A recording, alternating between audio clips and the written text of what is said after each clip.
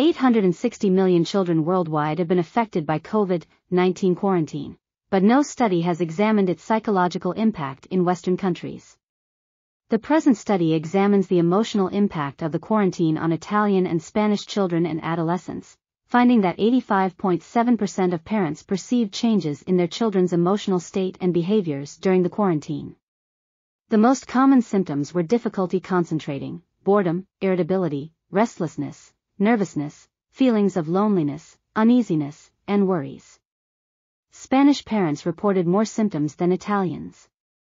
Children used monitors more frequently, spent less time doing physical activity, and slept more hours during the quarantine. Family coexistence during quarantine became more difficult, increasing stress and emotional problems in children. The study reinforces the need to detect children with problems early to improve their psychological well-being. This article was authored by Mireia Orgilés, Alexandra Morales, Elisa Delvecchio, and others. We are RTCLTV, links in the description below.